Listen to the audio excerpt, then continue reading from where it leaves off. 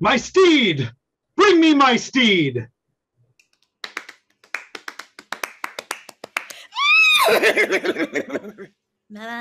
What are you doing there? I am your steed, your majesty. No, I mean with your hands. Oh, I am clapping them to sound like horses' hooves, your majesty. Well, they sound nothing like horses' hooves. They sound like two hands clapping. Would you rather I clapped one hand, my liege? Well, I don't know. What does that sound like?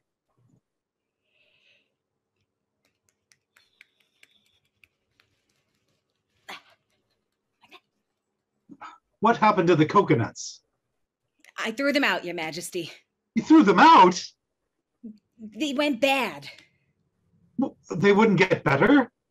Unlikely. Didn't know coconuts went bad. Indeed, your majesty, they were overripe. Well, can we get new ones?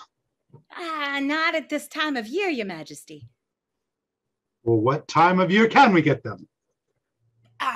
Well, considering the impact of climate change and the rising temperatures of the ocean, hurricane and tropical storms have increased in wind velocity that coincide directly with the flight path of the African swallow. It's highly unlikely that, burdened with the full weight of a fully ripe coconut, that the swallow could make the journey at any time of year. Well, what about the European swallow? They're on holiday in Spain. Oh. And they still have that dreadful Inquisition going on. Ooh. So you're telling me that an African swallow laden with a 5-pound coconut. 3 How's that? pounds. 3 pounds. Oh, very well. So an African swallow laden with a 3-pound coconut can no longer traverse the ocean due to some small change in the wind? And a variance of ocean degrees rising. Yes, your majesty. Very good. How much of a variance? Oh, 0.833333333333333. Can't we just round that up to 0.9?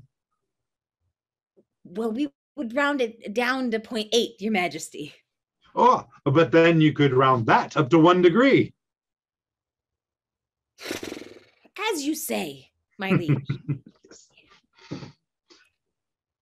Well, we can't very well journey across the lands just clapping our hands, can we? You wouldn't be clapping, your majesty. I would be. And I would be pleased to clap my hands. I have been practicing. Would you like to see? Oh, very well. All right. Okay. All right, you ready? Ready? A trot.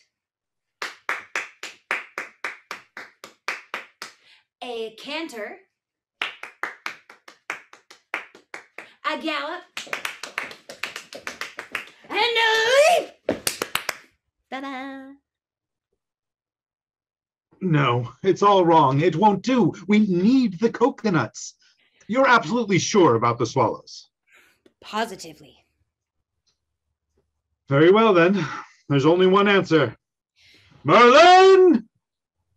Oh, what? Ah, old man, I require advice. Don't eat seafood while you're landlocked. No, I need advice on something else. Poof. Don't gamble anything that you're not willing to give away. Poof. Well, that's very good advice, but not exactly what I'm looking for. Poof. I need something a little more specific, you see, and I'm not quite sure how to bring up the topic, but you being such a wise man, I'll just come out and say it. I need to replace my... Yes, she's sleeping coconuts with Lancelot. Wait, what? Who? Your coconuts? Who are you talking about? Oh, no one. Just some watery tart that Lance met on a quest. Your coconuts, you say? Indeed. My servant here tells me the coconuts have all spoiled. Oh, well, fly some new ones in. Goodbye. The European swallows are all on holiday. And the African ones? Something about the rising temperature of the ocean and an increase in wind velocity. They can no longer carry a 5-pound coconut. A 3-pound. A 3-pound coconut. Oh, it's a travesty, a travesty. Goodbye. So what can you do about it? What? What can I do about it? What can I do about it? What can I do about it? What? Yes! You're Merlin the Wizard, almighty and powerful. Magic the coconut. Summon one from thin air. Transmute her hands into coconut shells. Or better yet, teleport us directly to Africa and I'll pick one out on my own. What's the weather like this time of year? 83 degrees Fahrenheit, my liege. Well, I'm not exactly that kind of wizard, Arthur. What kind are you? A time wizard. Time wizard. Mm-hmm.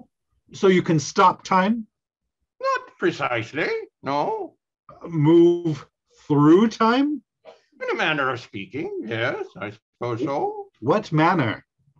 Well, I progress through time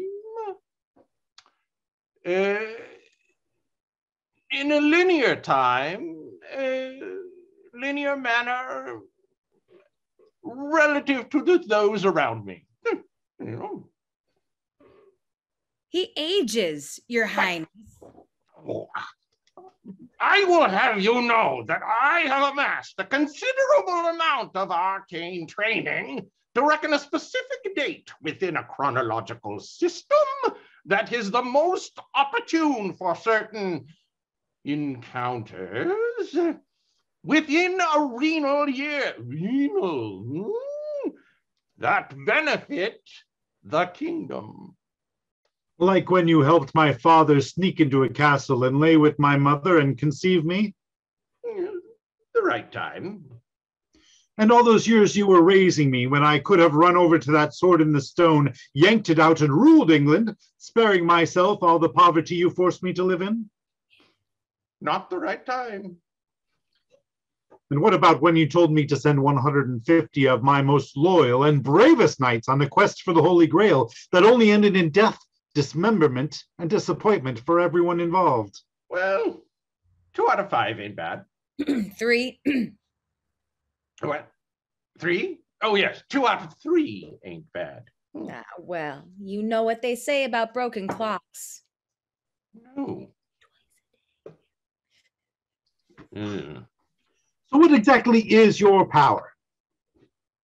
Well, in a coconut, I wait around for the right time. But anyone can do that. Not anyone. My horse can do that.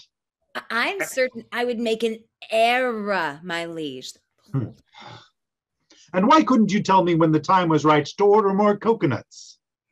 Well, I clearly remember advising you to invest in aviation, but nobody listens to Merlin.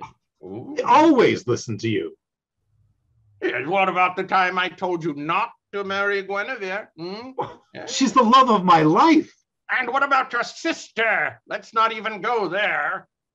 But don't bring my family into this. If you hadn't plucked me off my mother's breast and raised me as a beggar, that whole Mordred thing never would have happened.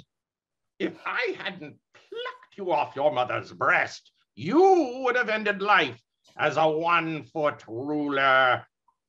Maybe I should throw you out the window and watch time fly. Oh, well, I thought I was waiting around for the golden age, but it turns out I guess it's middle age. You're useless. You're incompetent. You scam artist. Cuckold. May I make a suggestion? We could just take a moment. All right. Now, Merlin is a time wizard. Yeah. Right? Therefore, he knows when the time is right. Right. He knows when the time is right. and when the time is ripe. Now, hear me out. Hear me out. Okay. If he knows when the time is ripe, then he can apply inverse operations to the current weight and density of a fully ripe coconut to determine the size and stability of a coconut that's both light enough, young enough, and durable enough for the African swallow to survive the ocean passage fully intact. Hooray! We did it! Is that right? Would that work? Carry the 2. No, drop the 2. Carry the 5. The 3. Oh, the 3. Yes, carry the 3. And yes, I think she's right. We could order a coconut, swallows rather, to bring a coconut here just in time for us to ride down to the shore and meet it. Oh, well, brilliant! Let us obtain the coconut. Hooray!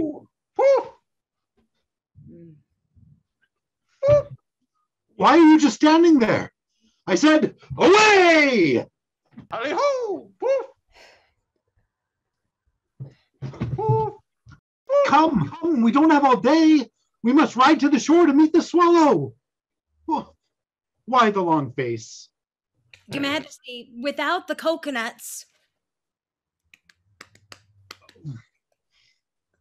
Oh, fine. Use your hands, but just this once. Okay, great, okay. Can she at least clap at different speeds? I mean, she sounds like a line of naked men sitting down on a bench. Oh, now she's just mocking us with the slow clap. Well, there is nothing to be done. Yeah, indeed. Your Majesty, we could wait for the coconut to come to us. We could? Yeah. We could wait around until the time is right. We could wait around for the ripe time. Well, Very well. Just let me know when it's time. Okay. oh, tally-ho!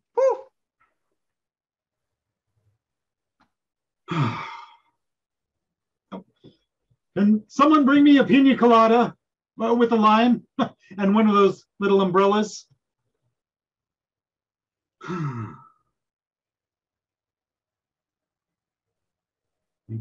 Brother bought a coconut, he bought it for a dime. Sister had another one, paid it for a lime. She put the lime in the coconut and drank them both up. She put the lime in the coconut and drank them both up. She put the lime in the coconut and drank them both up. Put the lime in the coconut. You say, wizard. Is there something I can take? She said, doctor, to relieve this bellyache. She put the lime in the coconut and drank them both up. One more time! She put the lime in the coconut and drank them both up. She put the lime in the coconut.